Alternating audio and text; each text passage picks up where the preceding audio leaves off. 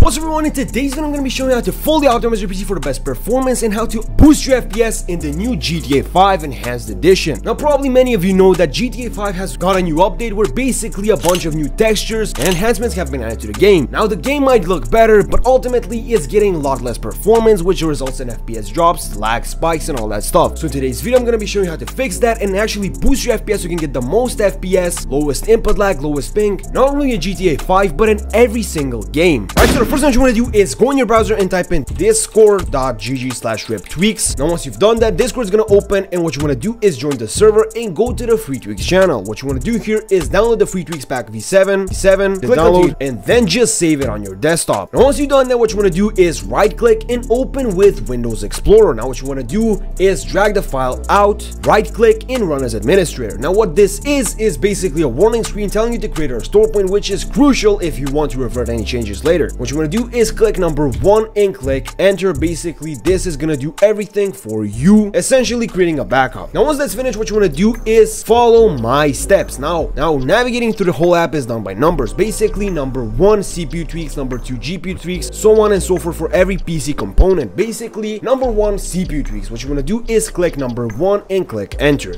Then pick your CPU, basically AMD or Intel. If you don't know what you have, right click on Task Manager, go into performance and check out your CPU, how much memory you have, if you have an SSD or a hard drive, what kind of GPU you have, as you can see NVIDIA. And what you want to do is tweak everything you have. For example, number 2 AMD CPU. We can go back and go to the GPU tweaks, basically tweaking our GPU. I've got an NVIDIA GPU, so what I'm going to do is click number 1 and click enter. Then you can go back and go to the RAM tweaks. Now basically find out how much RAM you have. I'm going to click number 7 because I have 32 gigs. Then we can go back and go do cleaning up a bunch of temporary files. Then we can go to Windows tweaks and select if you have Windows 10 or 11. I have Windows 10. If you're unsure, Windows plus R and type in WinVer. As you can see, Windows 10. Choose whatever you have. Now this is gonna take a bunch of time, mostly because it's a bunch of tweaks combined into one, just to save your time and at the same time give the best settings to you. Now once that's finished, what you want to do is click number 3, do services. Then we can go back and do some debloat, basically removing a bunch of bloatware. Then we can go click number 7, the ultimate power tweak. Then we can go number 8, input lag, remove input delay, do some USB port tweaks, optimize keyboard, optimize mouse. Then we can go back and do the network tweaks. This is mainly to reduce your ping, boost internet speeds, and basically make sure you never get kicked out of your session. Now once that's finished, what you want to do is click number 3 and go back, and we can close out the app.